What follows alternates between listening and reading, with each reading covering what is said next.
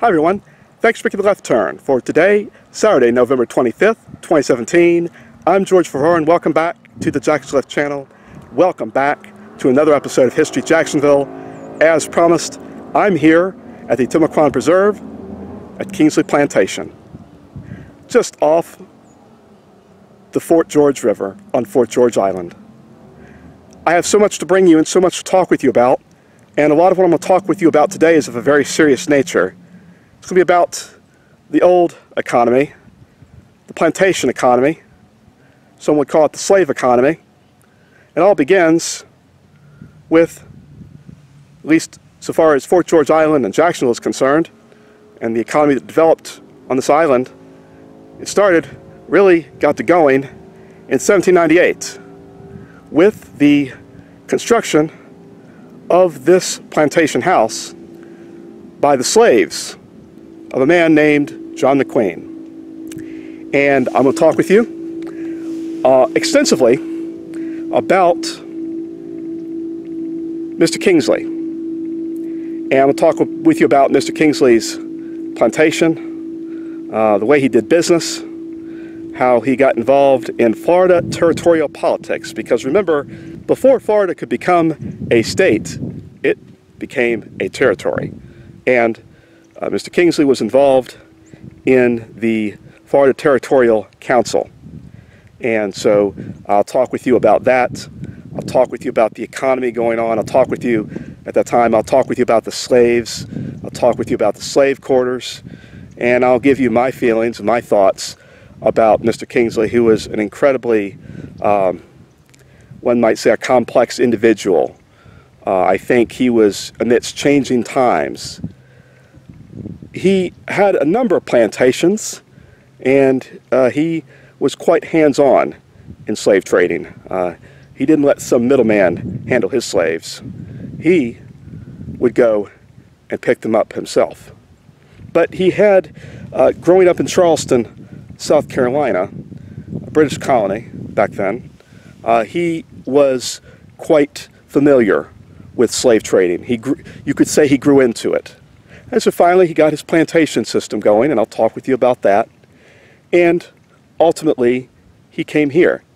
There was a bad fire on this plantation in 1813, and so he came along a couple years later, and you could say purchased it on a fire sale. The house had survived, but the area around had caught fire and burned. We're going to talk about the complexities. We're going to talk about the human nature of the economy back then. You know, these were different times. This was way before the Civil War, the Emancipation Proclamation, Reconstruction, ultimately later on civil rights for African Americans. There's a lot that I have to bring you, and in some ways it's with heavy heart. I've only encountered slave cabins only a couple times in my travels, looking at historical sites. At one point I went off to see Monticello, and that was the estate of our third president of the United States, Thomas Jefferson. I was going to stay for the garden tour, but once I walked past the slave quarters, I cut the tour short and hustled back to the parking lot. You know, as a white man, I have my feelings. I've grown into, of course, we know the latter half of the 20th century, going right into the 21st century. There are a lot of problems in this country, but when I look at the old days, you could say, back in the early 19th century, you have to look at how people survived. Not just how they made money, but how they survived, how they lived, and how they persevered. I hope that you enjoy what I have to bring you. This is something that's incredibly different for me, and so I'll do the best that I can to communicate it with you here on History Jacksonville. I've got a lot planned ahead, and it's time for me to say it. I've got a lot of talking about what's going to happen. I have some illustrations. I have some insights. Let's roll it. Begin by taking a look at the 1878 illustration of the Kingsley Mansion and November 25th, 2017 of the Kingsley Mansion, otherwise known as the Plantation House. And we'll take a look at those beautiful palm trees on such a beautiful morning on Fort George Island. And we see here the river side of the house. In a moment you'll see the Fort George River. Very beautiful. There would have been a lot of activity back then, and we see here a boat going down the river. A lot of boat traffic still today, and you can only imagine that there was a lot of boat traffic bringing in goods, taking away goods, because the river was a primary source of transportation for people and things. So as we take a look further out, some beautiful bay windows, and it's going to be a great presentation for you. On the Zephaniah Kingsley Plantation, they grew mostly Sea Island cotton. That was the cash crop. They also grew citrus, harvested sugarcane, and corn. He owned 4 plantations, totaling approximately 200 slaves. So he had a lot of things going on. He had slaves who had tasks that had to be completed each day. After the tasks that they were assigned were completed, they could then go and harvest their own crops to feed for themselves, do whatever hunting and fishing they needed to do. And we'll talk now about the remnants of the slave cabins. These cabins were constructed of tabby, which is a fast-drying concrete of the time, composed of lime shells, gravel, and stones, all mixed together. So we're taking a look at a picture talking about the slave cabins made out of tabby brick. It says here he taught the prisoners to speak English, and after training them to perform useful tasks, he made a large profit by selling them as slaves. So there was slave trading. There was a buying and selling of people for their labor. Now, he had as his first plantation Laurel Grove out in what we now know as Orange Park. Okay, this document here is a totaling, it looks like, of his acreage. It looks like we have the year 1825.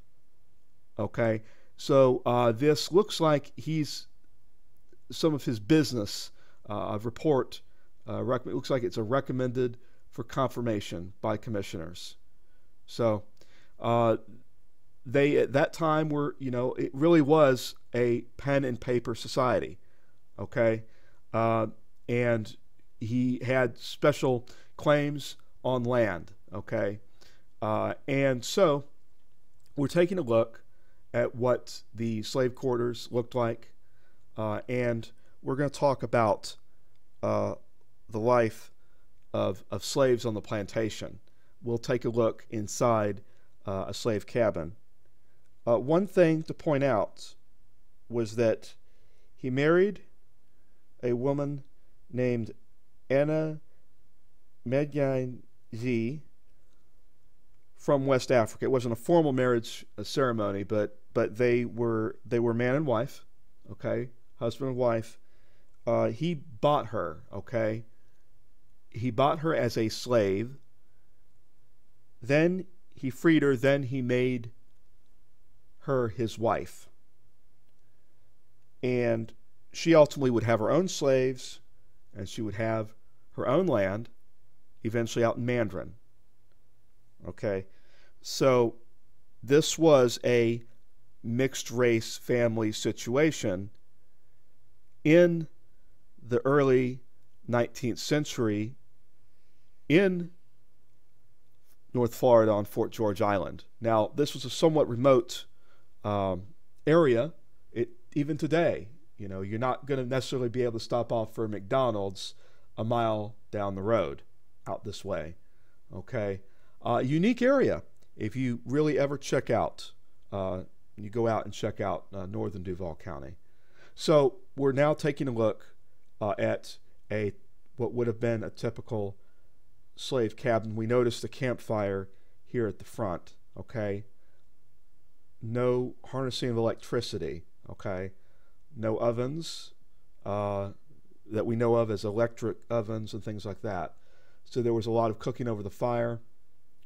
And so this is where they lived in a semicircle, not far, a very, very short walk from the plantation house.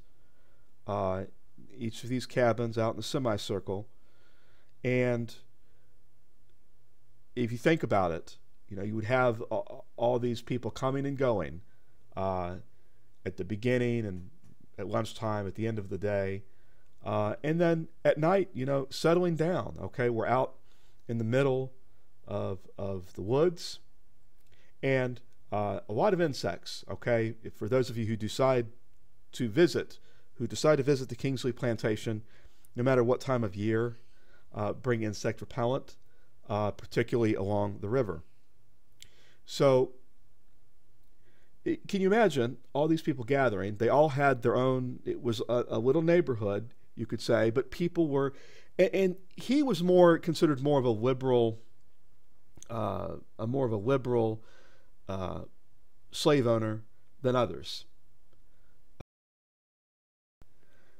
He would allow his slaves to hunt and fish, be able to travel around the general area.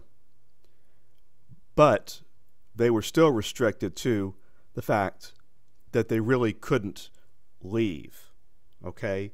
They were bound to the land, bound to the labor with which they were trained. These people just couldn't get up and move completely away. And they lived their lives. There were slaves that were born and died and had to deal with the travailities of life. They entertained themselves, amused themselves. They, though, were still faced with the grim realities of trying to survive in the world in which they were born and the conditions with which they ran into. So there was a harshness to the environment, but of course people back then were somewhat accustomed to it. You know, back then no air conditioning. You know, a lot of the things we think about as modern conveniences were just not available to these people. And also too, you think of medical care, treatment, health. So there was a lot of struggle. And what advancement would really occur under the plantation system for a typical slave? You were trained in what the interests of the master were. Okay? What we're talking is the master plantation economy. Your lot in life was determined by the master that purchased you. Now, there was a tremendous amount of goodwill that came from Mr. Kingsley. So, you know, if you think about it, these times in the 19th century, times were changing. And So when these times were changing politically, when it came to Florida, he started to become more increasingly involved, because Florida, in the time of his plantation here on Fort George Island, was becoming a territory of the United States of America. And so he was ultimately appointed to the Florida Territorial Council, and which they would have a role in the future of how slaves would be treated within the territory. And he argued for a three-tier system that he was familiar with back when the Spanish ran things in Florida. It was a system of free whites, freed blacks, or free blacks, depending upon what was happening with some black people, some African Americans, and then slaves. Ultimately, though, the Florida Territorial Council decided that that was not going to happen, that there would not be a tolerance of free African Americans. So he decided to resign the Florida Territorial Council. So if you look at it this way, you can see through his action that he definitely was principled about having a society where there were free blacks and free African Americans that were able to be in society. But he still, though, as a slave trader and as a person who profited off the labor off of the backs of his slaves, he was not going to let slavery itself go. But ultimately, in 1837, he would construct a plantation down in Haiti, the nation of Haiti, and he would send freed slaves there. And slaves from this plantation would have the option after his death to go to Haiti. So if we think about it, when he went down to Haiti and he set up this plantation, it was something he was proud of. And I'll go ahead and just read to you just a brief passage of a question, and his answer to a question he was given. He was asked, since he was a slave trader, he was asked this by an abolitionist, a person who was against slaves. That was the person who was asking the question. She was named Lydia Child, and she asked him, was being a slave trader like being a pirate? And he said, quote, "Yes, and I'm glad of it. They will look upon a slaveholder just so by and by. Slave trading was a very respectable business when I was young. The first merchants in England and America were engaged in it. Some people hide things which they think other people don't like. I never conceal anything." So there was certainly an honesty and an understanding on his part that times were changing. It was how he began his businesses and how he thrived and how he succeeded. But with his profits, he was able to create a better life later on, not only for his wife and her family and the freed slaves and the existing slaves that were in the plantation, as he was beginning to realize his own mortality. Okay, he died in 1843. And ultimately, it took the judicial system of what would have been most likely the new state of Florida, because Florida became a state in 1845. It took a while to wind its way through the judiciary. I can only imagine how slow it was back then. But ultimately, the judiciary decided that they were going to uphold the inheritance rights of the inheritance rights of his wife and of the rights of the freed slaves to be able to travel to Haiti, to be able to get on with their lives. So it was something very unique. It's a very unique story. And just to let you know, the National Park Service has been operating this plantation since 1991. Before that, starting in 1955 until 1991, it was run by the Florida Park Service. It is out on a very substantially remote area of northern Duval County. So I definitely encourage you, when you can, to check it out.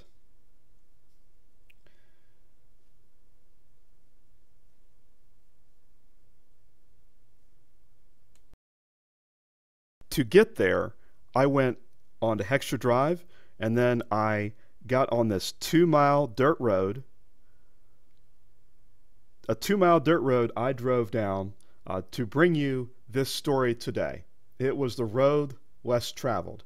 So definitely keep it in mind if you're thinking about going out to the plantation. It was a very peaceful, relaxing drive that really does take you out into a different world. And it reminds you how vast Duval County is, how vast Jacksonville is, and what a unique, special place we have right here in North Florida. It has been a great pleasure for me to bring to you this episode of History Jacksonville today. As I like to say at the end, I always like to say it, the best is yet to come. Ahead in December 2017, I'm going to be in downtown Jacksonville taking a look at some historical restorations. Some great things are going on downtown. I'm also going to talk with you about the Greyhound bus station as we prepare for a new Greyhound bus station in another location. So there's a lot going on. I'm also going to talk with you about the Great Fire of 1901, and ultimately, most likely, turning into the new year in 2018, I'll be talking about our Main Street Bridge. So thanks again for watching. Let me know what you think. Please share this presentation, this episode of History Jacksonville. I am excited about what's ahead, and it can only get better from here. Thanks for watching. Take it easy. See you later.